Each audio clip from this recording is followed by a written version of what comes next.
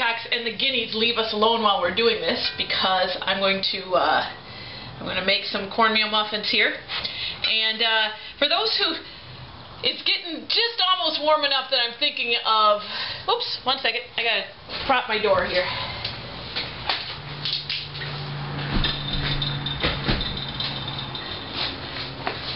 It's getting just warm enough now that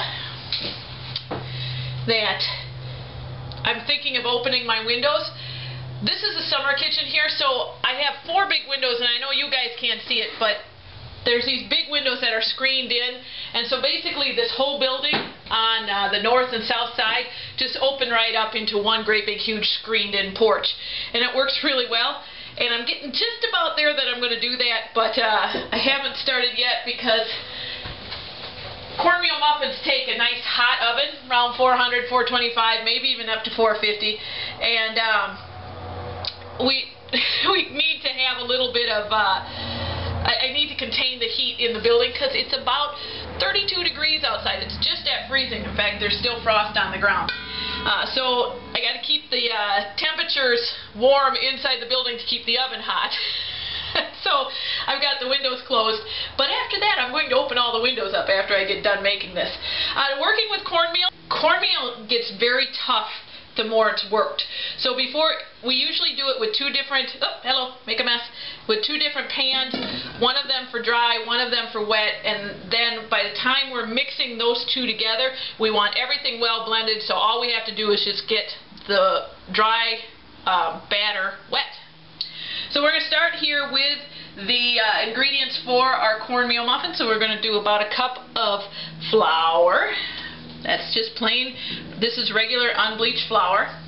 And then we're going to go with 2 tablespoons of sugar. We need our salt. I want about half a teaspoon of salt. Then I want my baking powder. So I'm just going to kind of mix that together before I add my cornmeal. And my cornmeal I am going to put in about 1½ cups of cornmeal. So for those who, if in case I didn't say that, that's 1 cup of flour, 2 tablespoons of sugar, 2¼ tablespoons of baking powder, about a ½ teaspoon of salt, 1½ cup of cornmeal. And I'm going to just make sure that's all mixed together. And again, we just want this all to be incorporated, so by the time we just add our liquid ingredients, we don't have to mix at all, we just have to moisten the dry. So, get that all done. So, there's our dry ingredients. And then, in our other pan, we're going to combine a cup of milk,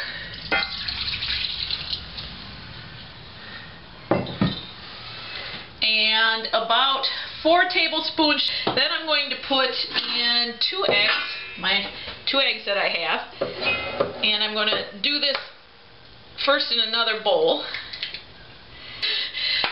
Then we're going to kind of mix these eggs. So now I'm just going to put all of this together.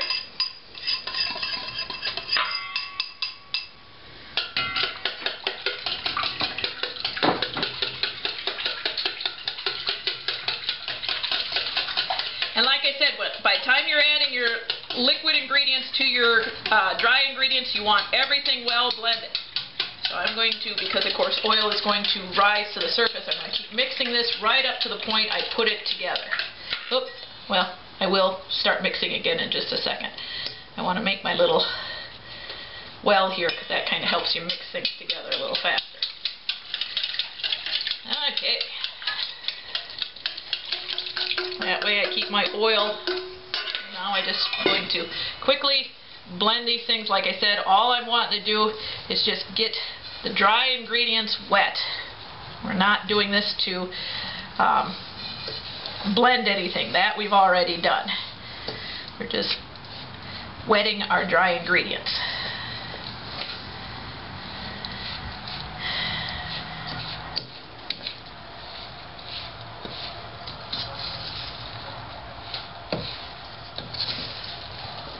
And then we're getting our batter put together. Cornmeal muffins are really easy to do. And then I've got I don't know if you guys can see it, but right below, nope, you guys can't. Right below you is my muffin tin. I'm going to make fancy muffins. I'm going to, real quickly, I left just a little grease in the bottom of this. I'm going to run some grease over. If you have cast iron, the more you cook in it, the better that it is. So if you got something that's kind of, you got it because it was cool looking, you still got to cook in it every now and then, or do something with it. That way you don't have to, you know, you're going to have your, it won't rust, and you won't have to keep reseasoning it all the time. So I'm just putting a little oil down in this thing. And I'm going to go over to the oven in just a minute and I'll show you that.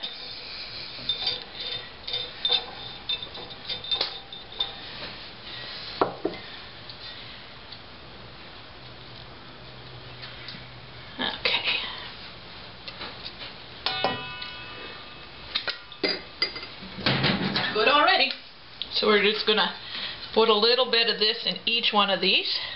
So here's my little fancy dude thing. And my oven cooled off to about 375, not what I wanted to see, but it did. So we're going to work with what we got. Now, my particular oven, I'm going to take you guys, let's see, how am I going to do this? Pull you guys over here. My oven does have a thermometer on the outside, and the thermometer works pretty well. But just to be on the safe side, I also have a second thermometer on the inside. And anyway, I'm going to put this in here. And on a hotter oven at my 400, whatever, it would have been, I'm actually going to kind of put these guys over here. It would have been, took about 25 minutes. But because it's going to take just a little bit longer, it's going to take me probably 35 minutes or so. But we're going to keep checking on them, and I'll show you as we go along. But I won't make you watch the whole thing as I'm doing all my stuff here. And if it doesn't stay shut, I prop it shut with a piece of wood. Oh, but it did. Yay!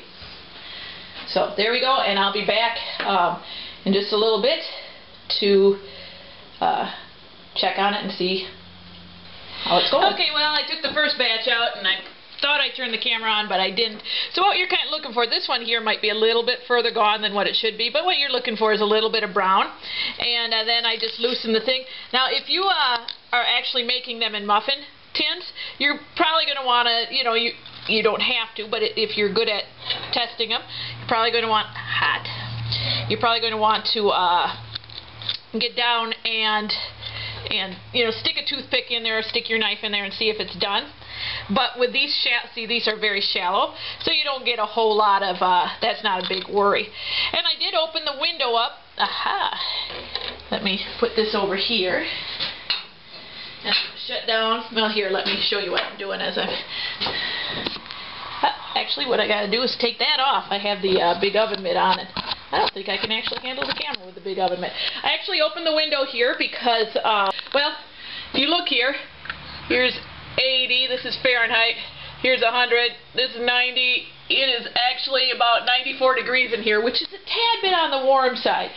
So now I'm done cooking, and I'm going to, and I wanted a hot oven. If I'd wanted a cooler oven, I would have closed this down earlier. But I wanted a hot oven, so now I'm going to kind of close that down, and this is going to slowly have the fire be put out. Now, if you want to have it like, so you just want to use the stove or the oven for heating, you kind of close it down to where you got just a little bit, and that keeps the fire from blazing hot.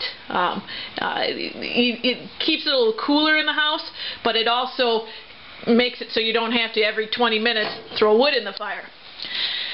And so then I'm going to put this, leave this sitting right on top here, and that's going to really just cook all the garbage and stuff off of it instead of washing it. And then when it gets done, when all this stuff turns basically to ash, I can just brush it off. That's one of the easiest ways to take care of cast iron as opposed to scrub it up, because then sometimes if you scrub too much you got to re-season it. And this way here it can just burn all this stuff off, and then when it turns to ash we'll clean it all up. But anyway, let me put my thingy over here. These are my little corn muffins here, and they're that actually looks pretty good.